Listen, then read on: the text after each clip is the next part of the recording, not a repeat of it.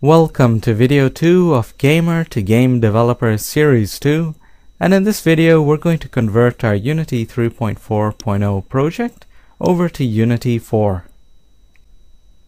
In this series I'm using Unity 4, and whenever a new version of Unity 4 comes out I'll use that for this series too.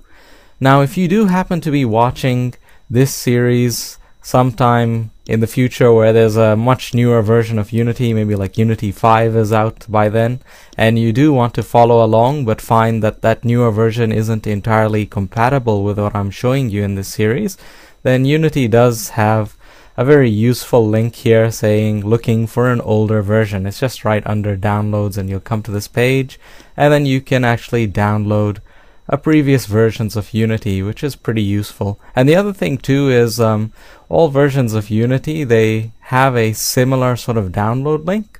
So I do have it copied here. It's basically that address, and then just the version of Unity is changed. Okay, so now let's go on to actually importing the project.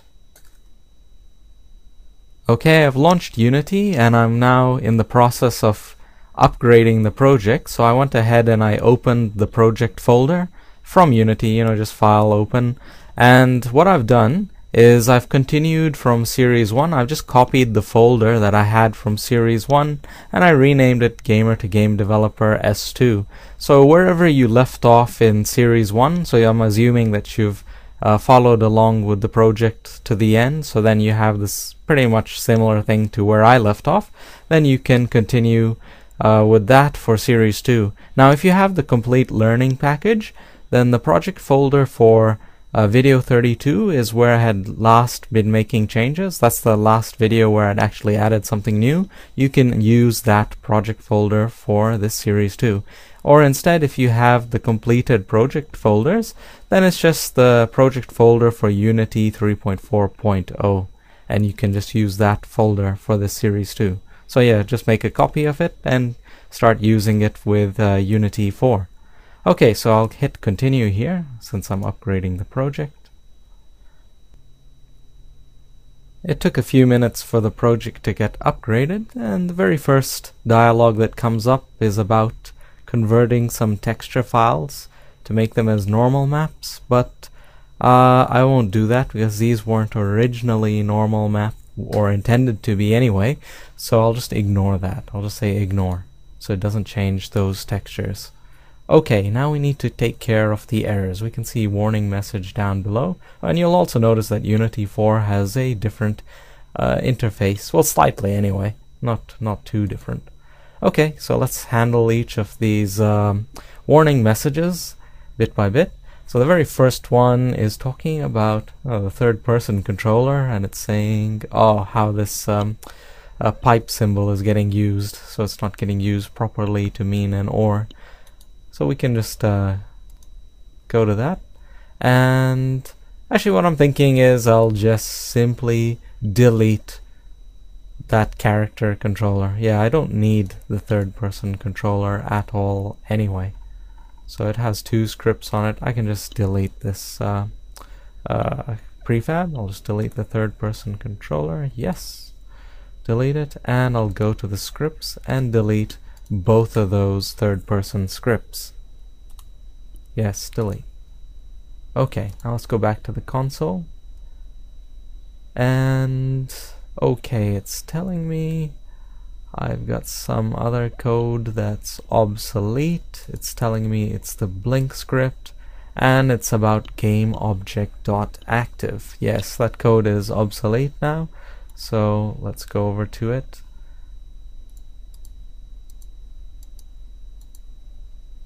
Oh, that's funny. I thought by clicking on it, it would have just taken me there. Oh, I've just double clicked on it. Maybe that'll just take me to that error inside monodevelop.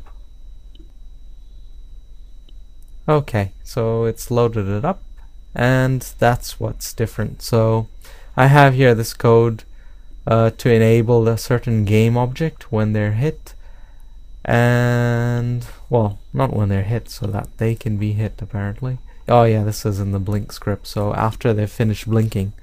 Okay, so what I need to do now is instead of .active, I need to say it's now of the format GameObject.setActive and then brackets whatever that is. So I'll change this, so it'll be trigger.setActive. So that's the new bit of code, is true. And I get rid of the equal true bit. Alright, now let's go back, I'll save it. Go back to Unity. I think there was another area where there was a problem. Yes, there is.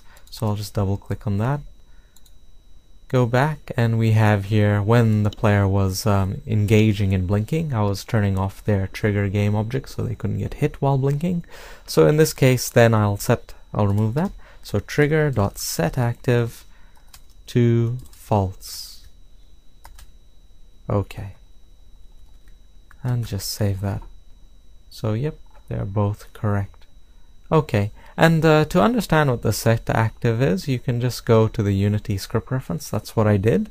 Basically, what it means is that now your parent game object, so if you have a script on your parent game object where you deactivate that game object using setActive, then what will happen is that all of the child game objects, they'll automatically also get deactivated. So the whole tree will get deactivated from a single script on the parent game object. So, which is pretty good. Okay, let's go back to Unity and take care of the others. Alright, I'll take care of the Win script, then I'll come to the communication window script since that'll be a bit more involved. I'll talk about that in a bit. Okay, this is a simple one too. So game object dot set active false.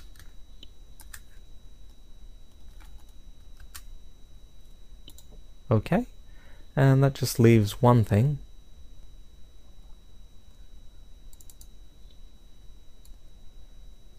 Now that this code is obsolete, so it's this line here, input.eat key press on text field focus, it's obsolete. It's what allows us to be able to type into the text field after it appears. So since it's obsolete, that means in a later version of Unity it's going to be gone, and then we'll have, instead of it being a warning message, it'll become an error message. So let's just delete then this bit of code. There's no need for it anymore.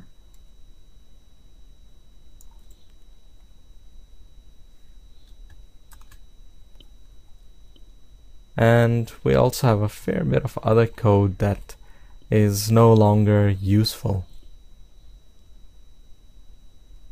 So here in the update function we have all of this bit of code here from when checking that the player is a disconnected one, well, that they're not a disconnected one, and then that's when they're allowed to bring up the text field. Now this bit of code is no longer useful because it's being carried out in the update function, and the type of code that we need to implement now is in the onGUI function. So if you actually try to run it in Unity right now, you'd notice there's some... it doesn't work quite as expected anymore. The text field will behave oddly, like if you press the T, the text field will appear and there's already a T in it. And I think, can't quite recall, but in one of the cases, either the built exe game, or it's either that or the web player, the text field you can't even type into it. So anyway, so we need to change that. So unfortunately, our previously defined inputs communication and send message, so this was the T key and this was the return key, they aren't usable anymore, so I'll just delete them.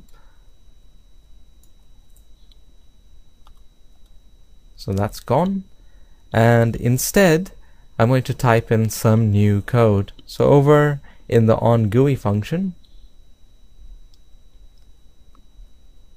over here I'll add some new code just below the GUI layout portion. So what I'll put here is, as usual, a comment explaining what I'm doing. So, you know, if the player presses the return, so this bit of code is going to be when the player presses the return key. So when they press the return key and that text field for typing in the chat message is visible, then I'll set the variable, the boolean, send message to true, and that causes the message to get sent based on the code down below. Anyway, so if the player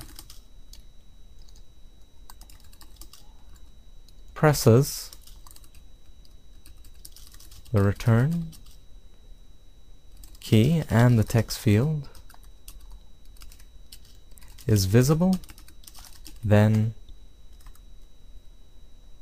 set send message to true. And I'll just put in there a comment that it works for Unity 3.5.6 and Unity 4. Okay. Well, I might as well put there 0.0.1. And now the code itself is if event dot current dot type is equal to, well, is event type dot key up and event dot current dot key code is key code dot return. And also, I'll go to the next line, and show text box is true. Okay. So if that's the case, then I'll set the boolean send message is true.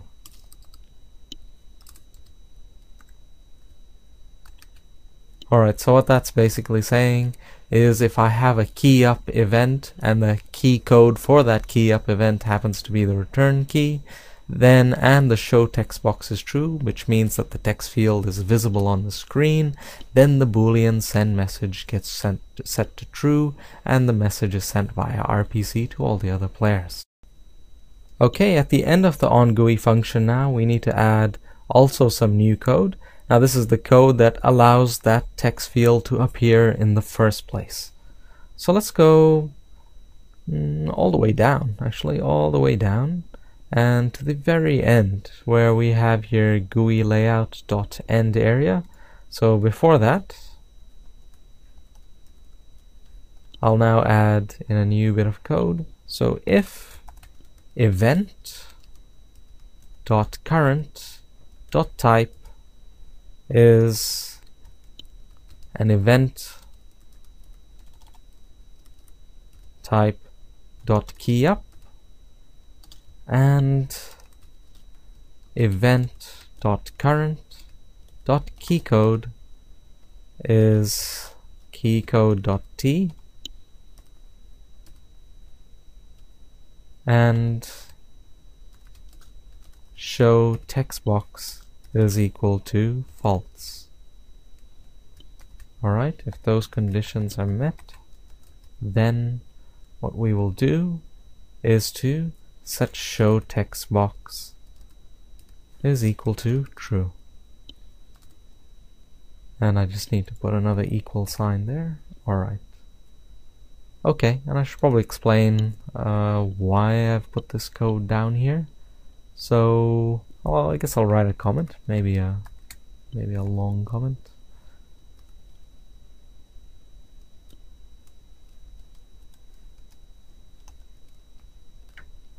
So right here, if the player presses the T key, then set show text box to true. Yep. And this will bring up the text field that will allow the player to type in messages.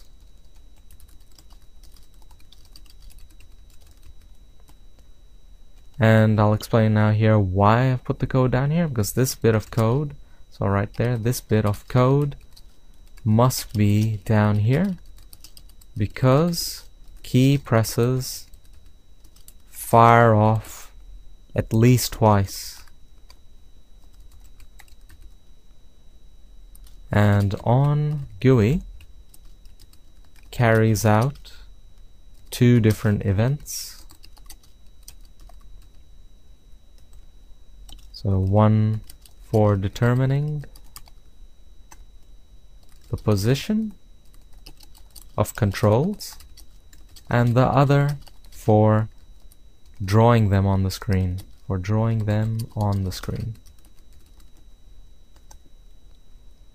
Now I'll explain. I've written down, so if we didn't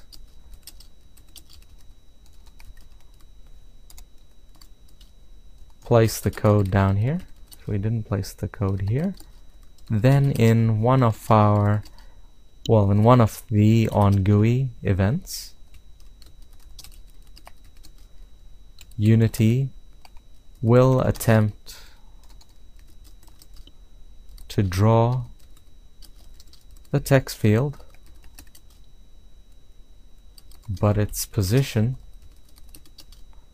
will have not yet been determined by a layout event. And so an error will be thrown up saying argument exception, getting control 0's position in a group with only 0 controls when doing key up.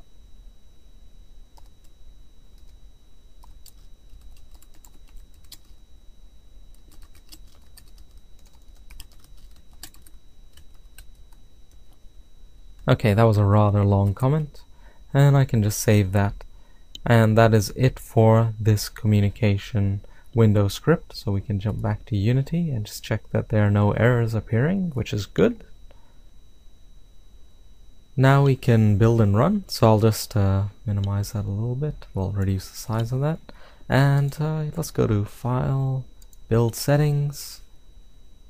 Yep. Alright, so the name of my scene is Series 1 Prototype.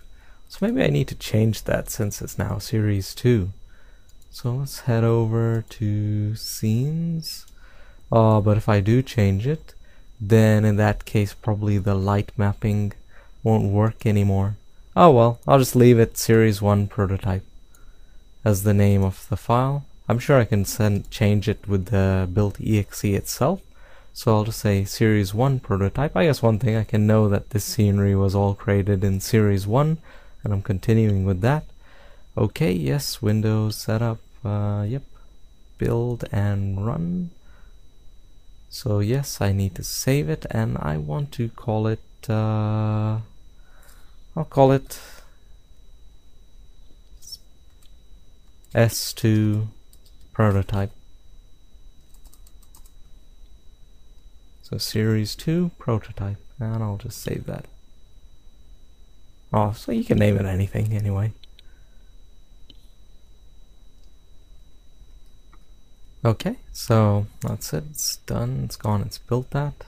Let me just jump back to this, close this window down, turn this on, and I'll set up a server. I'll use this one. I can enter a name for the player. I'll just leave it as it is. I'll connect. As usual, I can assign stats to myself. I'll just join any team. And there we go. I'm in the game. I can shoot. Oh, more importantly, can I send a text message? So test. Yes, it's working. I can see it over in the server's window. So that's all good. There's that was it. It was pretty simple. Everything is fully functional. I can do construction of blocks, etc. and remove the blocks too. Just use a rocket. Okay, so that's good news. So we've reached the end of this video for converting the project over, and I'll see you in the future with another video.